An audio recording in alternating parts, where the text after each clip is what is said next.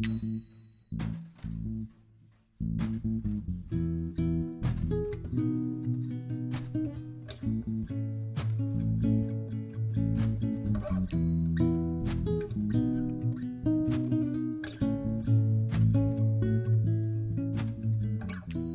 to the 20% True Podcast, Season 8, Magical Mysteries, Episode 6, The Case of the Mysterious Footprints.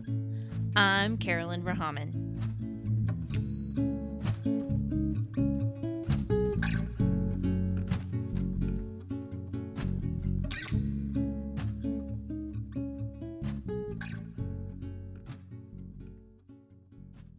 Five different calls had come in about the tiny handprints in Spruce Park. The park had a playground shaded by trees, none of which were spruce, and a small field of wild grass that got mowed on the regular. Unfortunately, the big draw of the park was a small creek in the back. It meandered behind the property lines of houses surrounding the park. There wasn't much water usually, but you had to slip down a slick, muddy slope to get to the water. Although it was technically part of the park property, they'd put up a fence several years ago to keep little kids from the playground from falling into it. But that didn't stop anyone with longer legs from climbing the fence and going down there to smoke.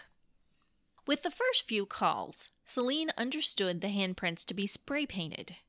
She imagined stencils of hands on muddy banks and figured they would wash away soon enough.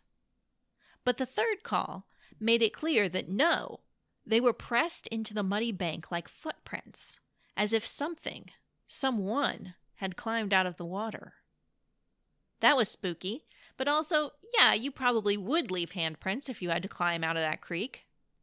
The handprints were small, the fingers bony. Some of the hand was spread wide, as if all the fingers and thumbs were grasping for dear life. But others, the thumb was extended unnaturally, pointing backwards, as if it were broken, as if it were alien. But it was really the smallness of the human-like hands that bothered most of the callers.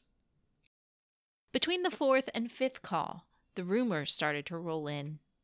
Rumors from the houses that also butted up against the creek. Rumors of a creature that crept along the length of the creek, its eyes lighting yellow in the dark. It vanished when motion sensor lights came on, and one neighbor said they watched as the backyards lit up, one house after another, the creature coming closer, closer, closer, until it was in the next yard and the neighbor ducked back into his home before it could attack him. There were rumors of the wet smacking of feet on roofs in the night.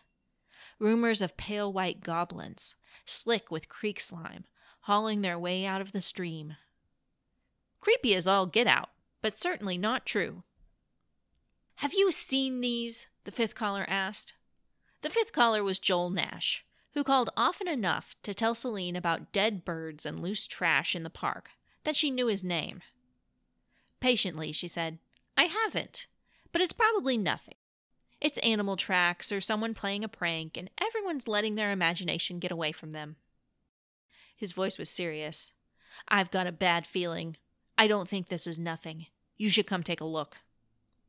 Celine didn't like being told what to do, especially by Joel Nash, but she was also tired of everyone calling.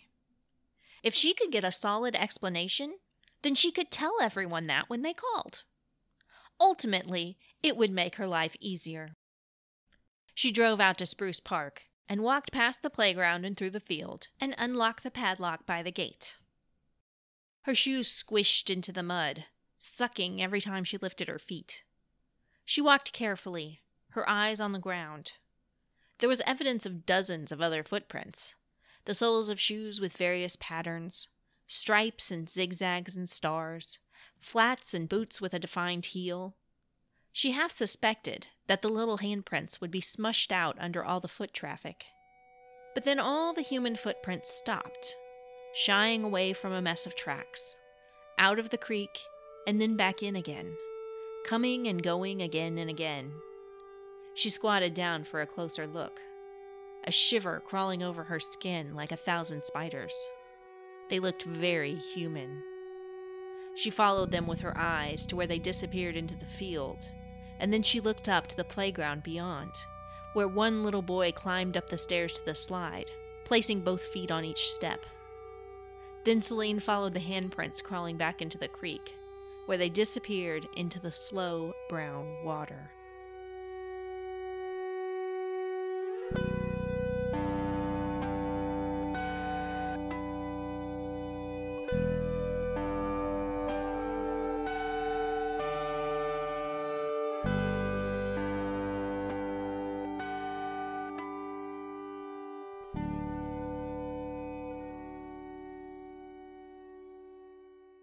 Some sort of monster, right? Celine asked. She squatted down next to Arthur as he inspected the handprints, her eyes darting back and forth between him and her evidence. His feet sunk deeper into the mud. He should have worn less nice shoes, but he didn't really own shoes that were less nice. It was all right. He would clean them thoroughly. Celine had constructed a kind of wood frame around a selection of tracks and covered it with transparent plastic, preserving the marks. A practical thinker, that Celine. "I'm sorry," she said. "I didn't know who else to call." "No worries. I love this kind of thing." Arthur beamed at her, and her shoulders relaxed slightly before she smiled back. "This could be a wild hobgoblin, or maybe a water sprite." Lois came up beside him to peer down into the frame. Arthur had a gut feeling, a wild hope, that this was the moment when the mystery would hook her interest. She'd blink in surprise and tilt her head. She'd squat down beside them for a closer look, and then ask a question completely out of left field that would blow the case wide open. He watched her in interest, holding back a grin. Lois looked down at the handprints, then looked away, pulled out her phone from her back pocket, and started tapping, completely uninterested. Arthur tried not to feel too disappointed. "I'll need to consult my bestiaries," he said. "Once I know exactly what type of creature we're dealing with, I can make a spell to keep it away and protect the park." "Oh, could you?" Celine asked. "Of course.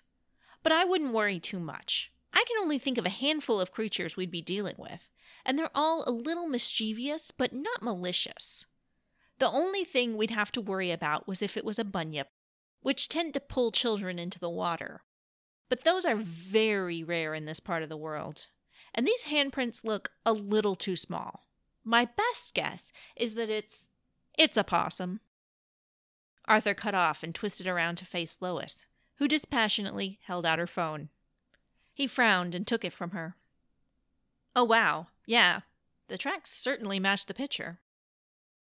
"You've solved the mystery!" He beamed up at her. She rolled her eyes. Celine shuffled closer, and he tilted the phone for her to see. "Oh my God," she said, "it's a possum." "An opossum," Arthur said. "Oh, this is embarrassing. I'm so sorry." "Nothing to be embarrassed about, with all the rumors going around." He handed Lois back her phone. "So you didn't send anyone from animal control or something out here before calling a wizard?" Lois asked. "Sorcerer," Arthur corrected. Celine clutched her face in mortification. "It didn't occur to me. Everyone kept saying it was a creepy monster." Lois hummed in annoyance. Arthur hurried to draw Celine's attention away from his companion's rudeness. "If you'd like, I could set up a spell to keep out opossums. That way people will stop calling in reports." "I can't very well kick a possum out of the park. Where else are they going to live?" "Probably under someone's deck in a backyard," Lois said. Celine took a deep breath and pushed to her feet. It was an elegant maneuver, and Arthur respected such things. "What if," she said, "I made a little plaque that said possum tracks and just left this display here?" "Excellent idea," Arthur said, popping to his feet. "It's an opossum, but that could be educational." "Maybe with some facts about possums," she said. She was spinning around now, looking up and down the creek bed and seeing how it could be rather than how it was. "I bet we could find some other tracks, too. Birds and squirrels." "Aren't we behind a locked gate?" Lois asked. "Who would see it?" Arthur shushed her. "This sounds like a wonderful project. I bet it'll look fantastic when you're through. I need to make some calls. Thank you so much. Arthur waved after her. Anytime. He gave a satisfied sigh as he watched Celine walk away, her phone already to her ear as she worked her magic to beautify the area. A good outcome all around. He didn't get paid, of course, but it was a nice trip to the park. He considered this a nice break between crafting all the confidence charms he had to make at home. So many confidence charms. His heart went out to the people who'd bought them. So, Lois said, I don't believe you do any magic, ever. She headed slowly back to the gate, pulling him to follow her with a kind of social vacuum. What do you mean? I do a lot of magic. It's my job. He closed the gate behind them, setting the padlock back into place.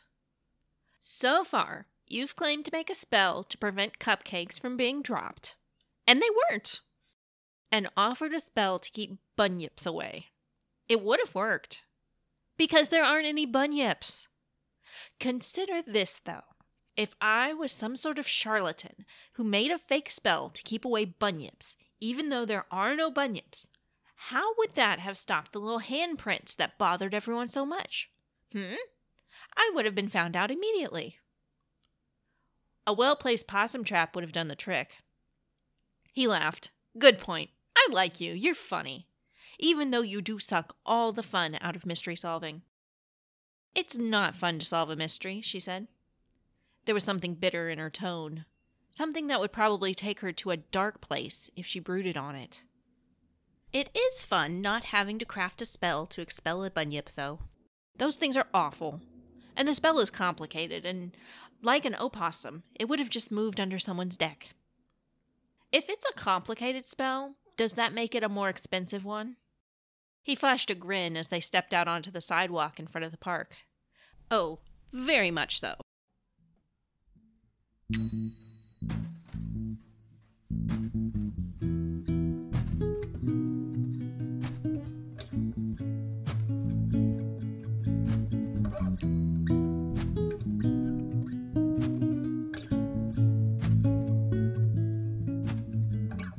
The 20% True podcast was written and produced by me, Carolyn Rahaman. Music by Kamiku.